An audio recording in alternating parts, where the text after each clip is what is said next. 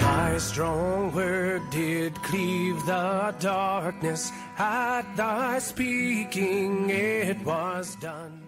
Welcome to sermons from St. Paul's Lutheran Church of Minot, North Dakota. St. Paul's is anchored in the message of Christ crucified for the forgiveness of sins, for the church and for the world. The following sermon is from Reverend Dr. Matthew Richard.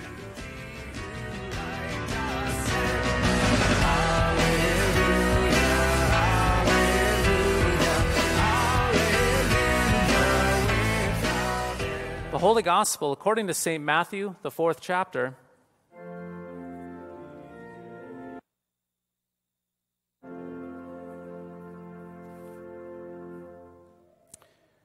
Then Jesus was led up by the Spirit into the wilderness to be tempted by the devil.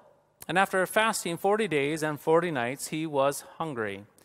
And the tempter came and said to him, "If you are the Son of God, command these stones to become loaves of bread." But he answered, "It is written, man shall not live by bread alone, but by every word that comes from the mouth of God." Then the devil took him to the holy city and set him on the pinnacle of the temple and said to him, "If you are the Son of God, throw yourself down. For it is written, he will command his angels concerning you, and on their hands they will bear you up, lest you strike your foot against a stone." Jesus said to him, "Again, it is written, you shall not put the Lord your God to the test." And the devil took him to a very high mountain and showed him all the kingdoms of the world and their glory. And he said to him, "All these I will give you if you fall down and worship me." Then Jesus said to him, "Begone, Satan, for it is written, you shall worship the Lord your God, and him only shall you serve." Then the devil left him, and behold, angels came and were ministering to him. This is the gospel of the Lord.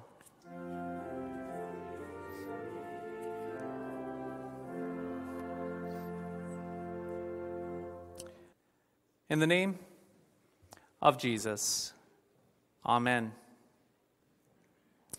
My friends, the easy road to hell is the long and yes, gradual one. The hard road to hell is the sudden cliff. In other words, the road to hell is easiest by way of a gentle slope without any sudden turns and any warning signs. It is subtle, it is gentle, it is an even yet slightly downward slope. But how does the devil tempt people down this long and easy road to hell? Well, the devil puts a carrot on the end of the stick and draws humanity away from reality. But what is the carrot on the stick then? Well, that carrot on the stick is the unrealistic future that the devil paints for us. In other words, the devil, he dangles a fake future in front of people, and then he pulls them along away from their past and present reality into a dreamy and superficial future. You see, my friends, technically speaking, when we look to the past, we are dealing with reality. Past regret and past gratitude, they're actually rooted in real life things that have happened in real time and space in the past. We have regret for the past sins that we have committed, and we have gratitude for the blessings that we received. Again, they are rooted in real life things that have happened to us in the past.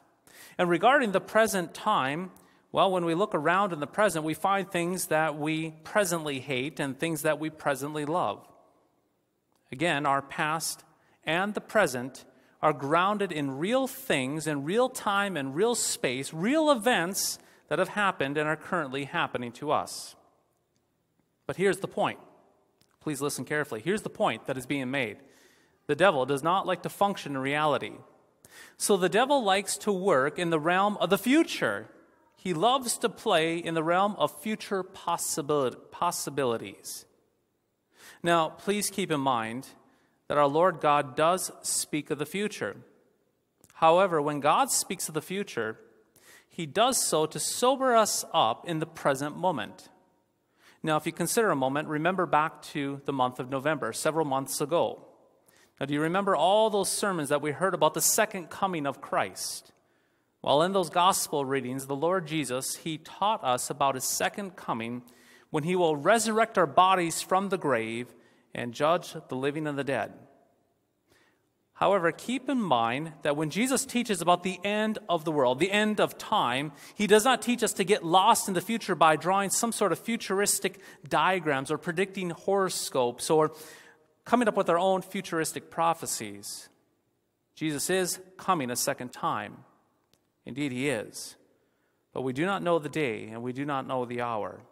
And so when the Lord taught about the future, he did so for the purpose of waking people up, get this, in the present moment. And so when the Lord indeed taught about the future, he did so to wake people up in the present moment. The best way to be ready for Christ's future judgment and eternity is to be awake and sober in the present, before Christ and before his gifts. The second coming of Jesus should drive us back to the very present moment to be full of faith, awake and sober, alert, and ready in the present moment. But my friends, this is not how the devil works when he dabbles with the future. It is not how he works with the future. You see, the devil hates the past and he hates the present because he hates reality. He would rather play in a fictitious and pretend future realm that he can manipulate and drag people into.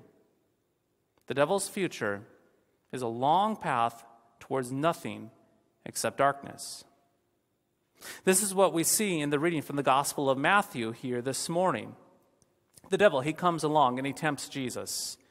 And with the temptation, he promises Jesus something in the future. Listen again to the devil. Bow down and, get this, I will give you the kingdom of the world.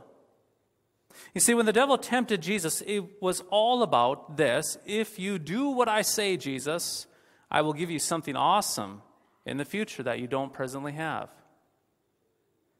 My friends, it is no different with you. It's no different with me. The devil loves to play with the future, and he does it quite cleverly by dangling future riches and future power and future control out in front of us, that carrot on the stick, to lead us down that gradual path.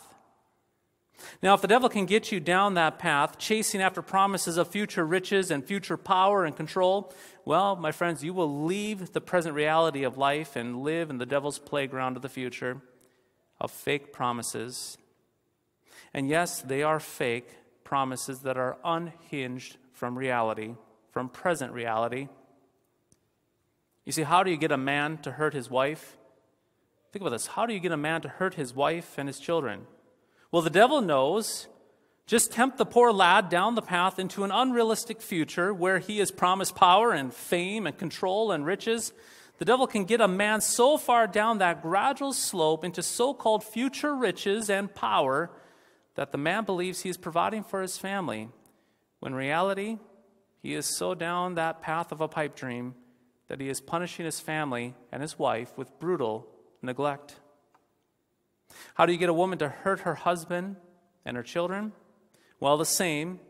The devil, he paints a futuristic picture of bliss and harmony and love and delight.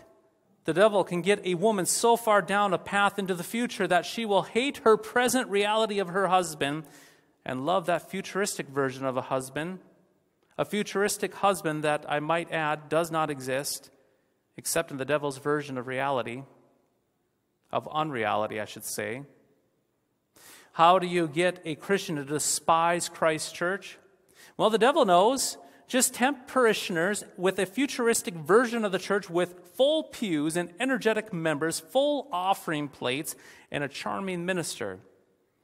The devil can get young Christians in the church and old Christians alike to despise the faithful church that they have attended for years as he pulls Christians away from past gratitude and present love into his version of the future where he promises everything to so-called be that much better. And how do you get baptized saints to get bored with the word and sacraments? Well, the devil knows.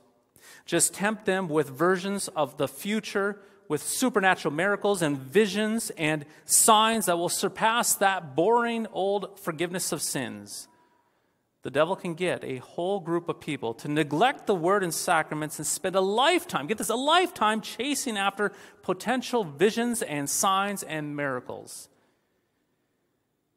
It's quite interesting. It is it not?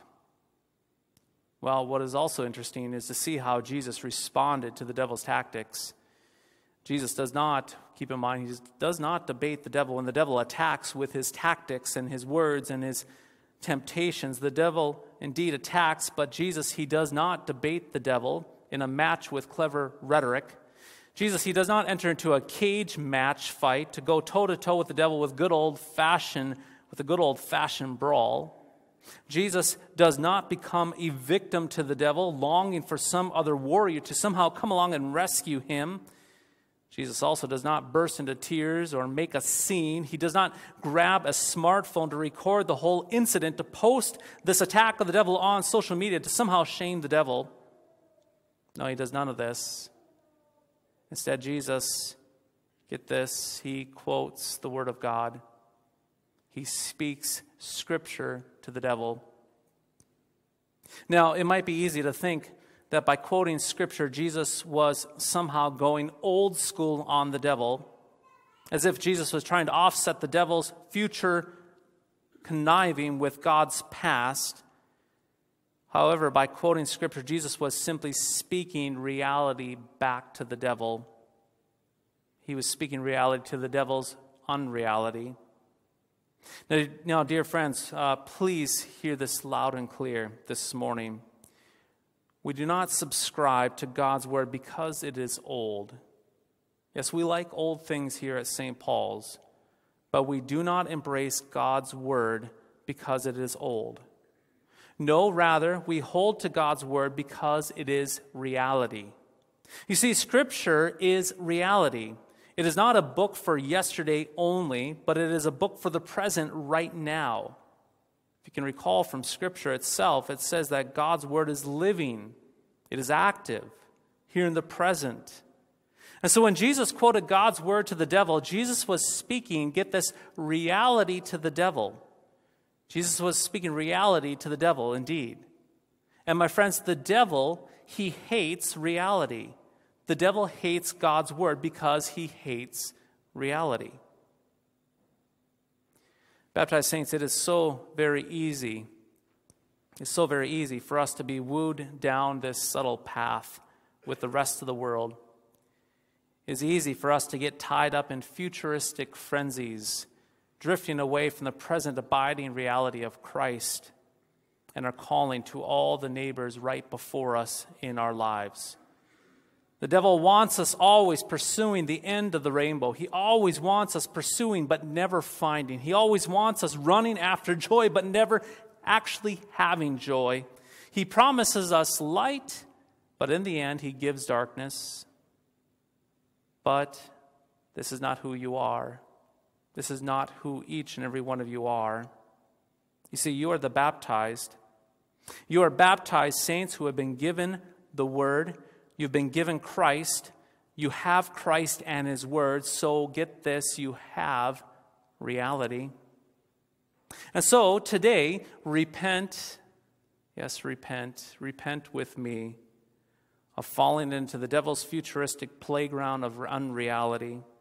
Repent of the temptations that pull you and me out of the present reality into superficial, pretend, unrealistic promises that the devil dangles before us.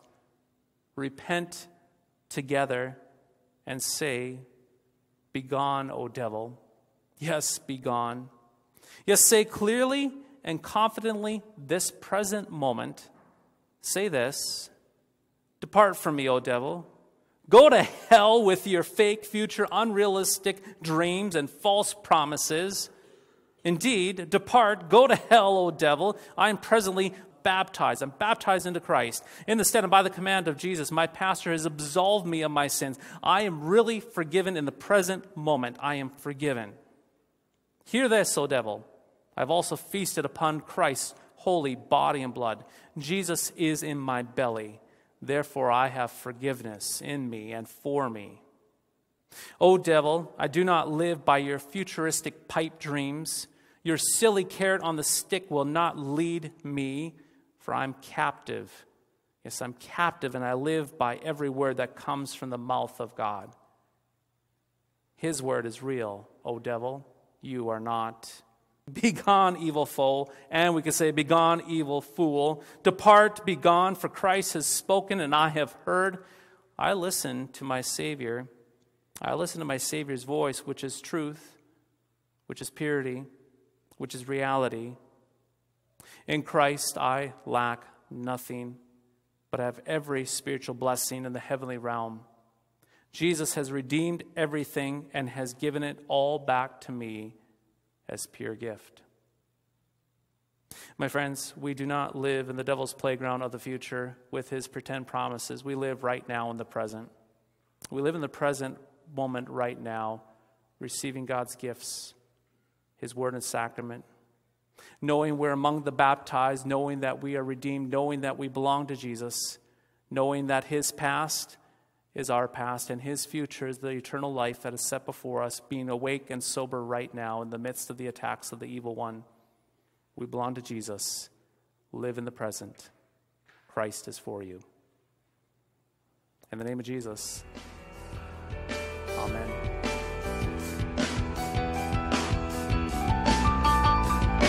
Thy strong word bespeaks us righteous, bright with thine own holiness. Thank you for listening to today's podcast sermon. You can access a full manuscript of today's sermon from Pastor Matthew Richard's blog at www.pastormattrichard.org or visit St. Paul's website at www.stpaulsminot.org. The Lord bless and keep you.